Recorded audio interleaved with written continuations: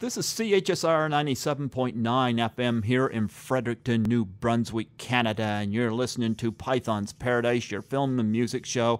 And this is your host, Greg Gilbert, a.k.a. the Python Hyena. And folks, I have a wonderful guest on the phone with me today.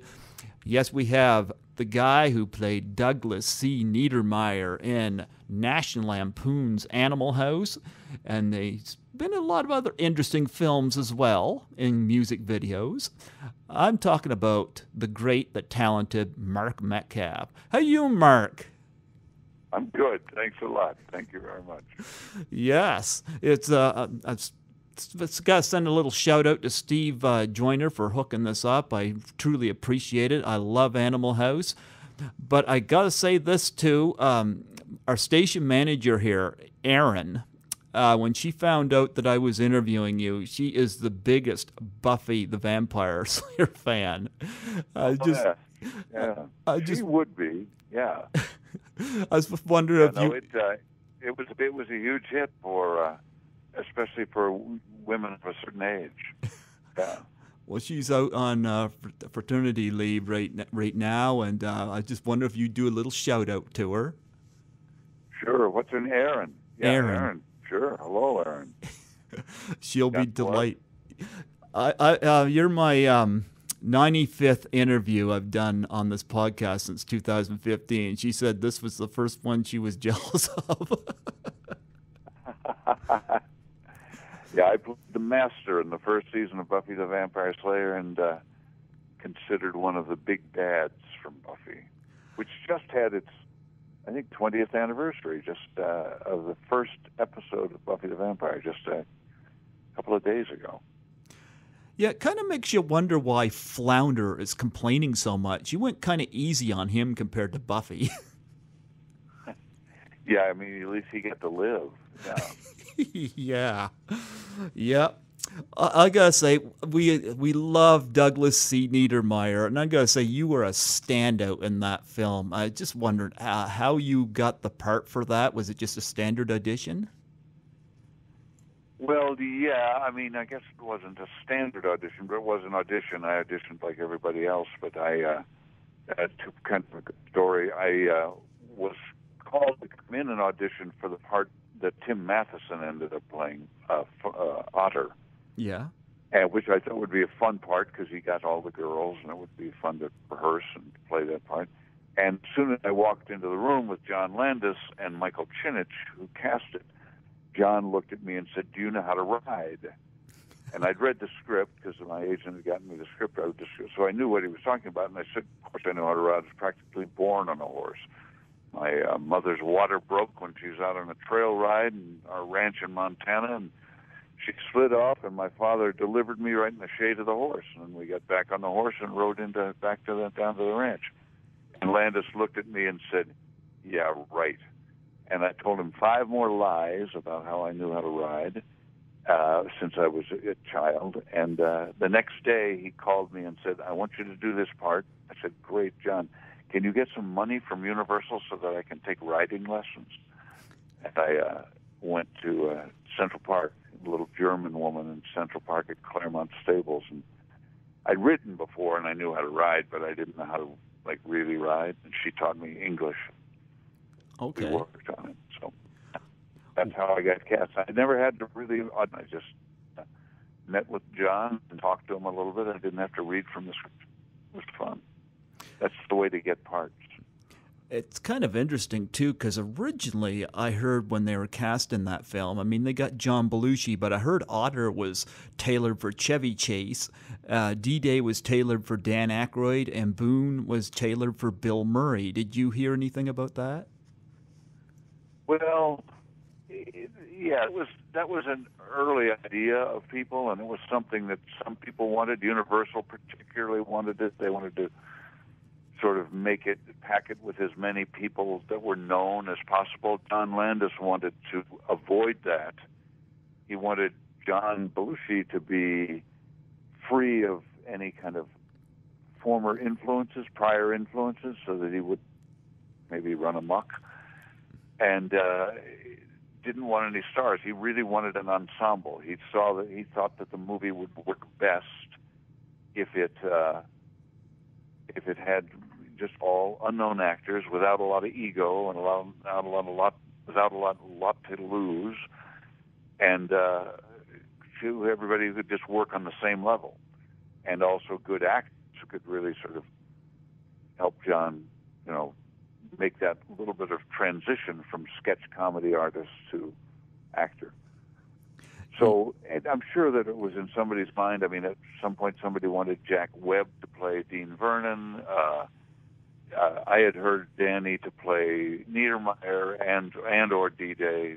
I know Harold Ramis wanted to be in it, and he was one of the writers, but he thought of himself as an actor. He wanted to play Boone, and John didn't want that. Again, as I say, he wanted all people that were unknown to the audience, so they didn't bring any prior knowledge, and which I think was by far the best decision. If it had been packed with a bunch of stars, it would have been filled with a bunch of bits and shtick and familiar stuff that they did, and it might not have hung together as a film, as a story.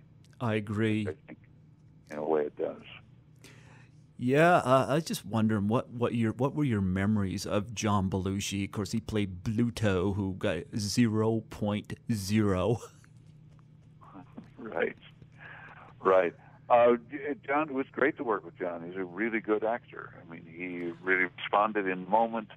A great physical comedian, and that's probably the question I get the most: is what was it like to work with John Belushi? And I always think the subtext is how messed up was he? How crazy was he? How, because of the way he died and what's left behind in Bob Woodward's book is the stories of the drugs.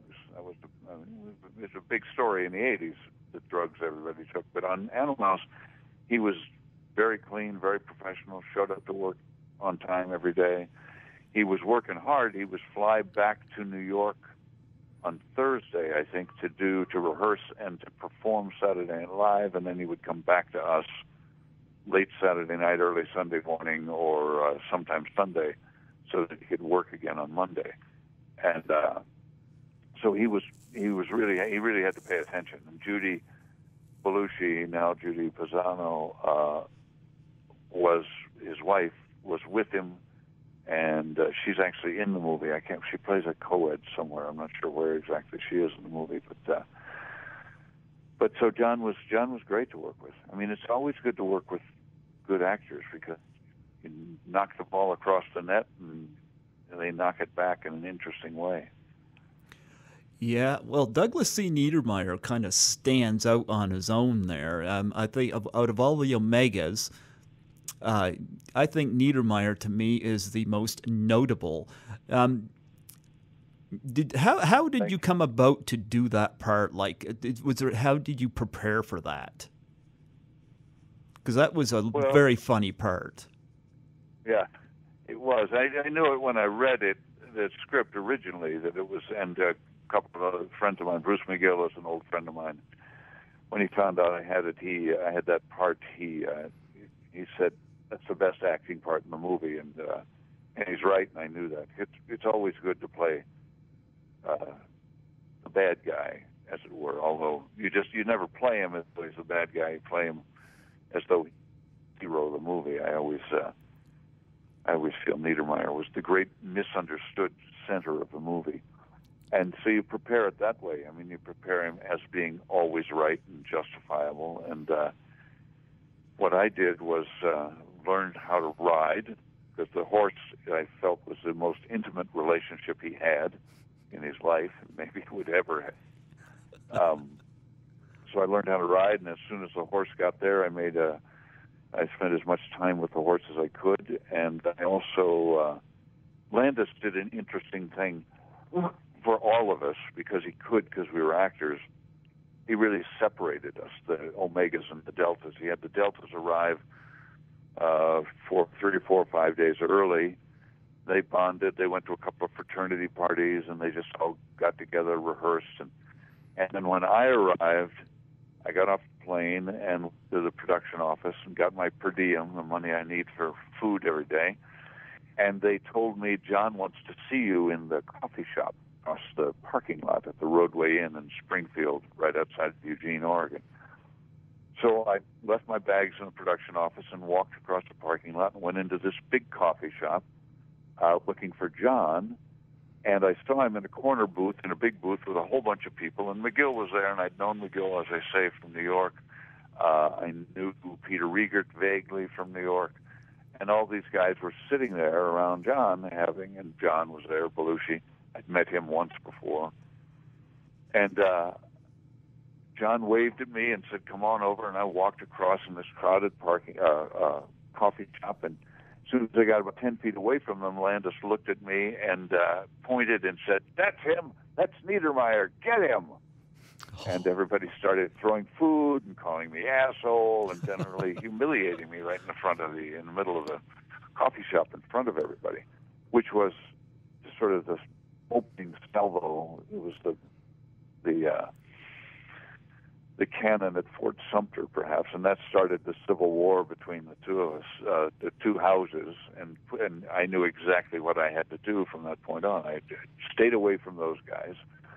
They had a party room that was in McGill's room. McGill found a upright piano and rolled it across the parking lot, put it in his room, and that was party room, and they would party there every night till early in the morning. And I had the hotel move my room so it was right above McGill's room, and so I couldn't ever get to sleep, so I'd stay up late at night polishing my boots, spit polishing my boots with a candle and boot polish, and studying my script and getting madder and madder and madder at these guys down below who were so frivolous, wasting their lives having fun. And so that was my preparation, very kind of method actory stuff. I tend to do that. Yeah, Kevin Bacon relayed something like this to Howard Stern, that he was in a similar position where he was kind of kept away. Yeah. Yeah, he didn't, almost everybody was on the set for the whole, I think 32 days is what we shot in. And I was there for about 30 days. And Kevin came later. He was, because he wasn't shot right away. So he was that was another thing that Landis did. A lot of times actors will just come and shoot the 2 or 3 days that their part is needed for.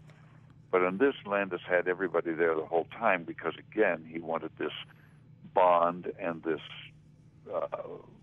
tension between the two houses. He wanted that to be a really viable thing, so we all stayed. And Kevin was there less time. I don't think he was there for the full 32 days. They brought him in and shot out. They might have even brought him back for the parade scene at the end. I'm not sure. I don't remember exactly. Funny seeing him get paddled. What? It's funny seeing him get paddled. Yeah, I was just going to say we were a low-budget picture, so we didn't do very many takes of each shot, except for that one when I'm paddling Kevin. Landis claims that he did 18 takes of that because he loved to see the look on my face and the look on Kevin's face as he's being whacked on the back. Thank you, sir. May I have another? Yeah. Was the two women treated the same way? Mary-Louise Weller and Martha Smith, both gorgeous women. Yeah, were they treated the same way as the Omegas? Yeah, they were kept out on their own. I mean, they were sort of happy to be. I think Martha was married at the time to a fellow who I can't remember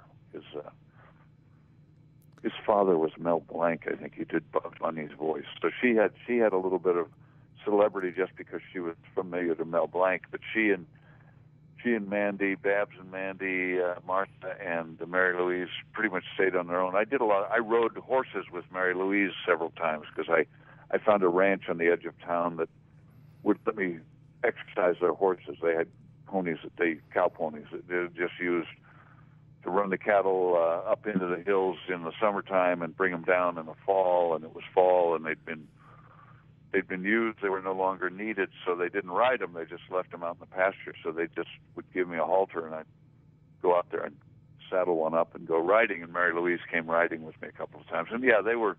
I guess they might have I don't know. I didn't spend too much time with him because, as I say, my most intimate relationship was with my horse. Outside that, you had a relationship of sorts, the opposite end, the aggressive end, with poor Stephen First as Flounder. Yes, well, I did have, there was a sort of a certain intimacy in sadism, yes. There is. I like it when you just... Yeah, Stephen had become a really good friend, and at the time, it was, he was very heavy. Soon after Animal House, he discovered he had diabetes, and he really did a great job. He has been a great spokesman for diabetes all of his life, and he's lost a lot of weight and really gotten himself in shape, and is having a very, he directs a lot, produces films, directs a lot, and of course he did St. Elsewhere, and then he did Babylon 5. He's had a really good, long, busy career because he paid attention to the fact that he had diabetes, and he worked to overcome it. But he was heavy, and so he was easy to ridicule, and he was great. He had a kind of pathos about him. The legend is that he got this part, and I guess it's probably true. He was delivering pizza at the time when they were casting, and they happened to call the place that he was delivering pizzas for and ordered pizza into the casting office, and he brought it, and taped to the inside of the pizza box was his 8.5 by 11, his resume picture. So that was how he sort of got himself into the mix in terms of being cast, because he was not the kind of actor, he didn't have the position in the industry that ordinarily people want. Everybody, even back then, people wanted well-known people to put fannies in the seats. But as I said, John wanted not so well-known people. He wanted good actors who were just right for the part. He had that vision. What was your memories of John Vernon, who was so great at playing Dean Wormer? Yeah, John was a good man. He was really good. He was there. He was the first person. Well, let's see. Landis says that everybody also wants to know, did you know it was going to be such a big hit when you made it? No, of course not. Nobody knew, really. We were just doing a job. It was a good job. But John Vernon apparently had read it and called John and said, this is going to make a whole lot of money. This is going to be a big hit. And as I said, I think Universal wanted Jack Webb from Dragnet to do it, but John, like John Vernon, he'd seen him in Outlaw Josie Wales, and he had the great eyes and a great face, and he cast him. And John was a great champion of the movie for a long time. Really, he had a great time doing it, because he didn't get asked to do that kind of comedy very often. He did things like Point Blank, great movie with Lee Marvin and Outlaw Josie Wales. He played heavies, bad guys, and didn't get asked to do that comedy. And he obviously knew how to do it. He played, and you don't do it any differently than you do the other parts. It's just sometimes it's a little more fun. One big name that was in it, though, was Donald Sutherland, playing one of the professors that didn't want to be there. Yeah, the Universal kept insisting that there be a movie star in it. And Landis knew Donald from, I think he'd worked on Dirty Dozen with him in Romania. And so he knew him from there, and he knew Donald was in San Francisco shooting a movie called Invasion of the Body Snatchers, a remake of the old Kevin McCarthy film with Brooke Adams. Yep. And he called Donald and said, will you be in this movie for me? They insist that I want a movie star. I'll write a part in. You'll be a professor. It'll be really nice. It'll be right up your alley. It'll take you 1 day, 1.5 days to shoot it. We'll fly you up here on Friday if you can get off work. We'll shoot you on Saturday, and you can be back there on Sunday so you can shoot again on Invasion of the Body Snatchers on Monday. And Sutherland finally said, well, all right. And Landis said, now money, what we can do is we can give you I don't know what the numbers were really, but $10,000 for the whole thing. That's to fly up for 1 day, shoot 1 day, and then fly back the next day. or I can give you scale, which was I think $1,200 a week at that time, or $1,200 would have been $1,200 for the 3 days, or and give you a point in the movie, or a half a percentage point of the movie. And Southern said, "Oh no, I'll take the cash. I'll take the cash." And at last calculation, apparently, if he'd taken the points, he would have made $8 million or something. Oh. Instead, he got the $10,000. But Landis also, he says, the two highest paid creatures on the movie were Donald Sutherland and my horse. They were paid more than anybody else. Everybody else worked for scale. Except Matheson probably worked for a little above scale. And of course, Doug... Scale is what, in case people don't know, is what the union says the minimum amount you can pay a person is. Of course, Doug Kenny, no longer with us, played Stork, was one of the Lampoon writers, in it. You have any memories of him? Oh, yeah, I spent quite a bit of time with Doug. He told me that he patterned Neidermeyer after his brother, who had died at a young age, and I can't remember how. I'm not sure if it was a car accident or what, but some kind of horrible, tragic death at a very young age, and that he patterned. He told me he patterned Neidermeyer after his brother. So I felt like there was and he felt like there was a kind of special bond between Neidermeyer and he had a special place in his heart for Neidermeyer, which I think is probably one of the reasons that Neidermeyer keeps rising to the surface as one of the important characters in the movie. Is not really so much because of what I did, but because of the way it was written and where it was written from. I mean, it was all three of them. Doug, who really initiated the idea. Chris Miller, who brought a lot of the fraternity stories in, because he'd been in a fraternity at Dartmouth that really was the Delta House, and had written stories for the National Lampoon about it. And then Harold Ramis, who he has also passed away. Yeah. Just a year or so ago. Who was a very, very well-ordered, really, really smart, great guy with a great sense of humor. But he kind of helped keep things in order. The script originally was about Charles Manson in high school. Oh. And everybody recognized that there was kind of a genius in it, but it was way too dark to go that way. So after many evolutions and writers' conferences, they had to put it in college, because they said you can't do this to high school kids. So they made it college and got Chris to write come up with all the stories for the characters from both Delta House and Omega House. But Doug was a great guy. I mean, really, really one of the smartest people. He and Mike Nichols are probably the two smartest people I've ever worked with. And I just made a movie last summer called A Futile and Stupid Gesture, which was based on a book by the same title about Doug Kenny, basically about his life. Okay. I mean, hard until he sailed off the cliff in Hawaii. I also heard rumor that Karen Allen, who of course played Boone's girlfriend in the movie, this led to her being in Raiders of the Lost Ark.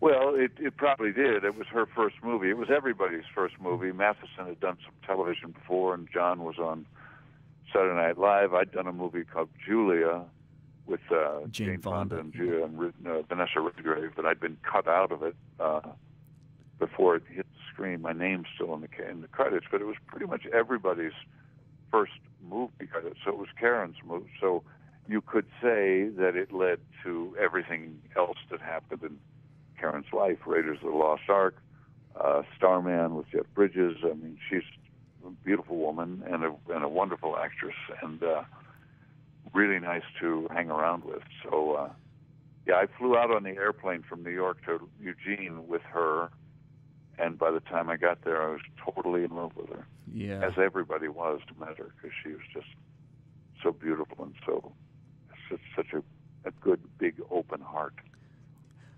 Yeah, I have to touch on briefly here because we're starting to get low on time, but I think you were the reason the Twisted Sister videos took off. They can, as talented as Dee Snider is, I think you were so awesome in the Twisted Sister videos. In fact, they even brought Stephen First back in for one of them.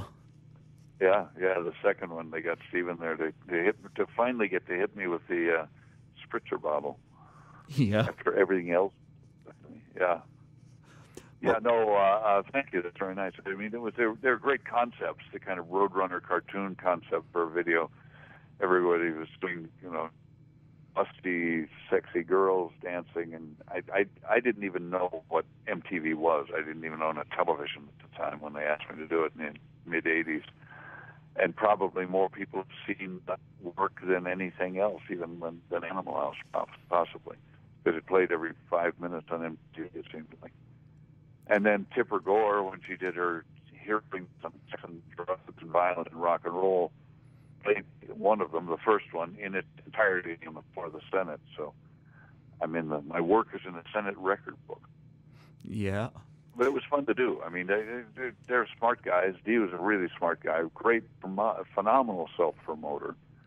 One of the ugliest people I've ever met, I think, but a nice guy. And when they picked me up at the airport, I did it for no money at all because I didn't know what it was. I didn't know if anybody would see it. I didn't care. I was doing a play in New York. I wanted to get a trip back to L.A. to pick up some stuff out of an old girlfriend's apartment that I'd left there, and took a trip to L.A. and I got off the plane. Dee picked me up, and he was like this.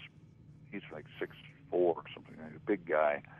And he looks like a big puppy dog. He thinks Neidermeyer is so great. He'd use some of Neidermeyer's lines intact. And he rides me to Marty Callner's house, the director's house, which is where I stayed. They put me up to sleep on a couch in Marty Callner's studio, in his recording studio there. And then Dee said, as I drove in, he said, okay, so this is the thing. It's like a Roadrunner cartoon. The band just abuses you. They blow you through walls. But before that all happens, you yell at your son for like a full minute, and we want you to write that for us, okay? So I had to go home and write all that dialogue, or I got to go visit a friend, Rex Weiner, and visited with him, and he and I together wrote the dialogue for the opening when I'm yelling at my son. Yeah, I love that. Yeah, but I mean, no money, and those guys are all living in big houses on Long Island with indoor swimming pools and gyms and everything. And that I went back to my apartment on the Lower East Side in Manhattan. That big famous, I'm not bitter. big famous line. What are you gonna do with your life? What do you want to do? I have people used to want me to yell at them in the streets of New York, and weren't happy if I didn't spit on them. Oh. Yell, what do you want to do with your life? And they say, no, you got to spit on me, spit on me. It was pretty funny. Well, you've had quite the career even outside Animal House, like other credits, like Where the Buffalo Roam, One Crazy Summer, and Heavenly Kid, and Yeah, I've worked a lot. Yeah, and I really haven't done much of anything for the last almost 17 years, I guess. I pretty much retired in 2000 and would do some work I continued. I did an episode of Angel and another episode of Buffy, and I would go back and forth when they called me, but then, if anybody asked for me, they didn't ask for me. I did a couple of films, a really nice little film called Little Red that's on Amazon and YouTube and a bunch of places on the internet. It's, I think, a very nice movie. And I made another movie called Depth of Field that isn't out yet. That should come out this year, I expect, in the fall. That I think is a pretty good movie made by a really nice young director named Tate Bunker, who's in Wisconsin. When I retired, or semi-retired, I moved to Wisconsin for a restaurant. Did you with my wife? Did you like working with Bill Murray and Where the Buffalo Roam? Like it, stuck. Oh, sure. Billy's good to work with. I worked with him twice. I worked with him on Where the Buffalo Roam, and then did a play up the Hudson River Valley in Hyde Park with him, a Brecht play, Ends of Man. He hadn't done much theater, and a guy I knew who's also dead now, Tim Mayer, great director out of Harvard, who's actually was a good friend of Doug Kenny's when they were both at Harvard together.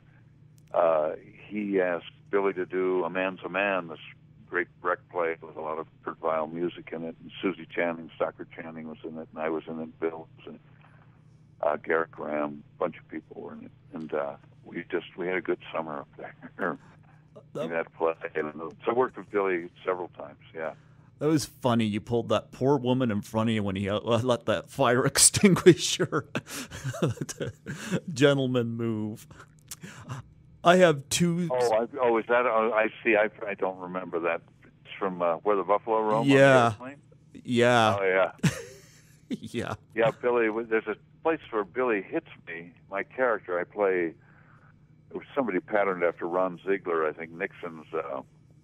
It was Nixon's press secretary. And there's a point where Billy Murray's character, who plays Hunter Thompson, hits me in the face, and I wanted to rehearse it, and Billy said, "No, let's just shoot the rehearsal. Go ahead." And he actually hit me. He hit me right in the face. He didn't. You're supposed to miss, and I'm supposed to turn my head, and they put in a noise afterwards in the mix later. But he extended his reach a little bit and caught me right across the nose. Didn't break anything, but he's kind of a wimp when it comes to hitting, but he did hit me. Before I let you go, I got two things I want to ask. Number one, and I hope this is not too much to ask, but could you do a little Neidermeyer for us? Well, a little Neidermeyer? You mean a really small Neidermeyer? Like, yell like Neidermeyer. Oh, well, okay.